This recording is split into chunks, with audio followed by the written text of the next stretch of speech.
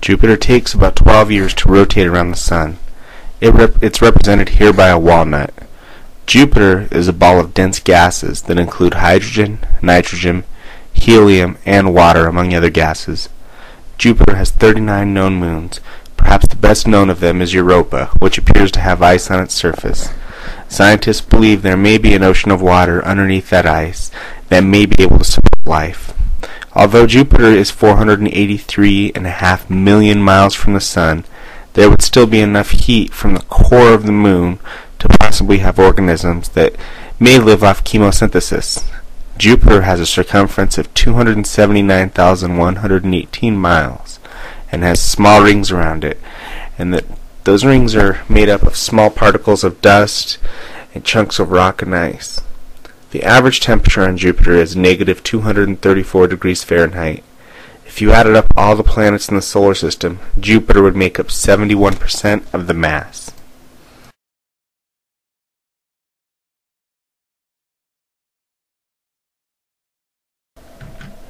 Saturn is an amazing 885,904,700 miles from the Sun. It is represented by a nutmeg here. It is 37,449 miles in circumference. The average temperature on Saturn is a negative 288 degrees Fahrenheit. Saturn has a total of 31 known moons. Much like Jupiter, Saturn has light-colored bands called zones and darker bands called belts. Saturn has been called the jewel of the solar system because of its amazing ring system that was first observed by Galileo in 1610. The rings are actually millions of ice and rock particles, some as large as a mile across. Even though Saturn is our second largest planet, its density is that of 0.70 gram per centimeters cubed. This means that if there was a toilet bowl large enough to fit Saturn into, it would float on top of the water. The universe is mostly empty space. Even in a crowded region like our solar system, the distance between planets are so vast that they are difficult to imagine. I'm walking here at about a speed of, I'd say, 3.5 miles per hour. So basically our calculations here with our whole scale system set up to represent 3,668,400,000 miles of space in our solar system. I am walking an average of 6,114,000 miles every second. That's the speed simulated here. Now, of course, that is totally impossible. Everyone knows that light travels at a speed of 186,283 miles per second. We are now approaching Uranus. It takes Uranus 84 years to rotate once around the Sun. Here, it is scaled down and shown as a coffee bean, which is scaled down 100,000 times. Uranus has 15 known moons. They're all made about 50% water and ice. Uranus is 84% hydrogen, 14% helium, and about 2% methane gas.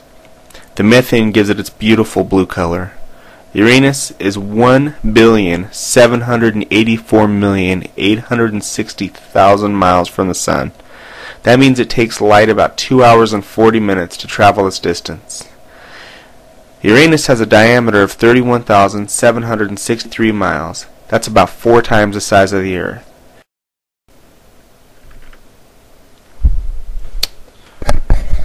The largest known star in the universe is the Pistol Star, and astronomers estimate its mass of 100 times that of our Sun, and that it may have started out with as much as 200 times the solar mass material. The outer shell of this star reaches out 4 light years across, and if it was in the place of our Sun, it would stretch all the way from our solar system to the next star, totally engulfing the whole solar system. This just shows exactly how small our Sun is and how relatively average our Sun is compared to some of the great giants out there in the universe.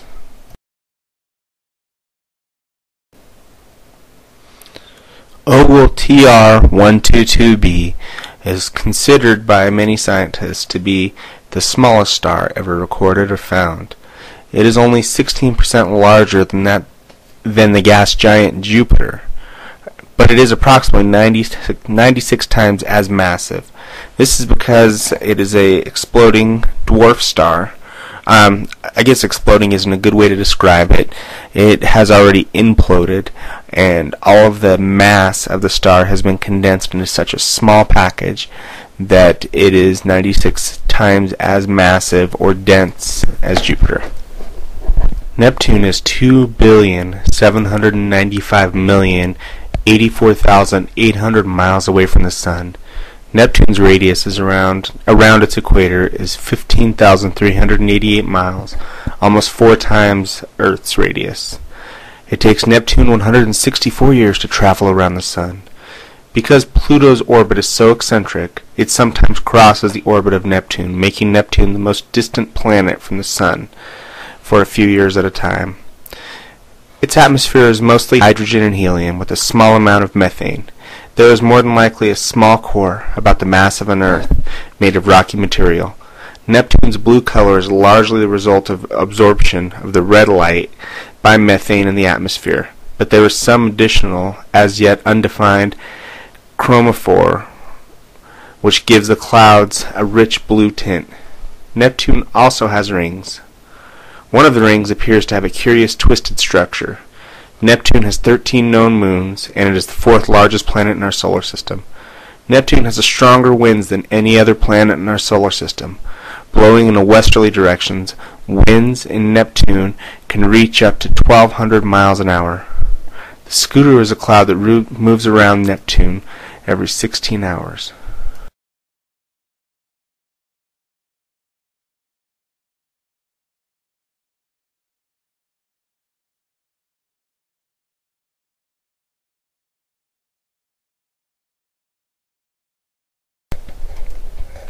Pluto is no longer considered a planet.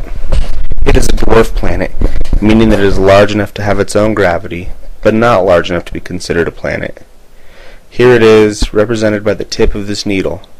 To be honest, the tip of the needle is still too large for our scale, but it makes the point.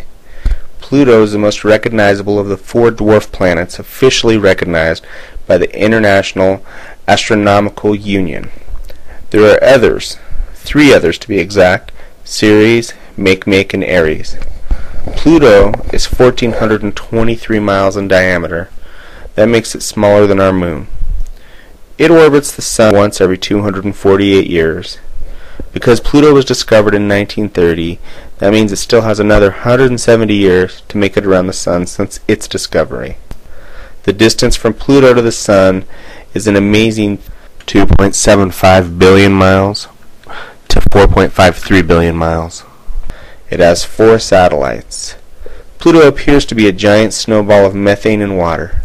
The temperature on Pluto would be around negative 375 degrees Fahrenheit. Since Pluto is so far from the Sun, it takes light 5.5 hours to reach Pluto.